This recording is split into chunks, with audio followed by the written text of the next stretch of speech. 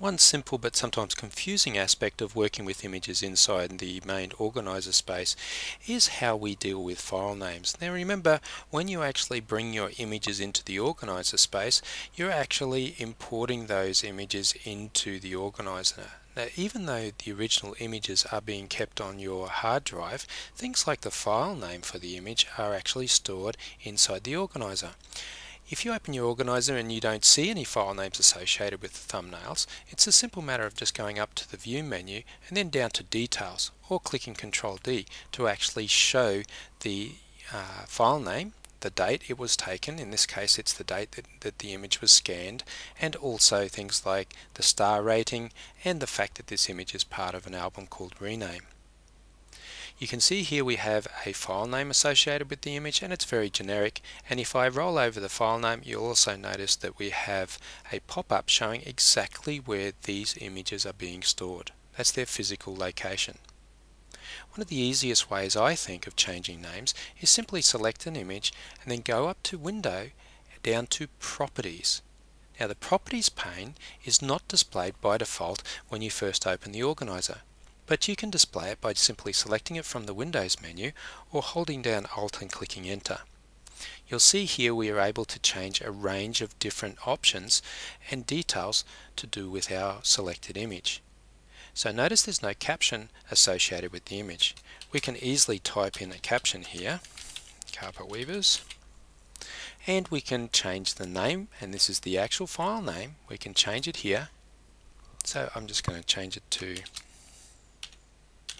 Afghanistan because this image was taken in Afghanistan, and then we can put down some notes here as well. Also notice that we have the ability to alter the date and time. So because this image wasn't photographed at the time that it was scanned, I can go back through and actually make some changes to the date and time of the file to reflect the actual capture date. We have the option to also reveal where this image is being stored in the operating system or the hard drive of our computer, and we also have the option to play any audio files that are associated with the image. Some cameras have the ability to record an audio file and it's stored with the image, and this is where you'd be able to play it. So once we're happy with that, we can click to another file and you'll notice that the name has been changed here. I'm going to hold down Control and hit Z just to go backwards and undo those changes so that we end up with the same file name that we started with.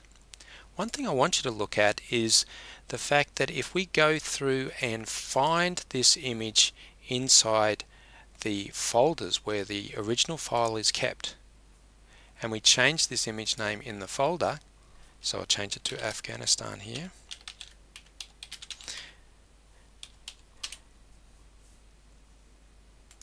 misspelt there. To all intents and purposes you'll think we're doing the same function as what we just did inside Element Space. But let me close down this browser and look what happens to our image. Notice that in the top left hand corner of our image we've got a little question mark. That indicates that the actual file name that's recorded by Photoshop Elements is still the original one, but where it's stored the name has been changed. So this gives you a bit of an indication of something you have to be careful of. When you're changing your file names, do it from inside Photoshop Elements. Otherwise you're going to need to go and relink your files from those thumbnails that are stored in Photoshop Elements back to the new file names as they're stored in your folders on your computer. Now because I didn't move the picture from the folder, if I just double click on the image now, it will go and automatically find the changed file and add in the new file name. It's very clever, but it's better that you actually just look at changing your file names inside the organizer space of Elements. If you want to actually change the file names of multiple files, let's select all of these three, we can do that as well.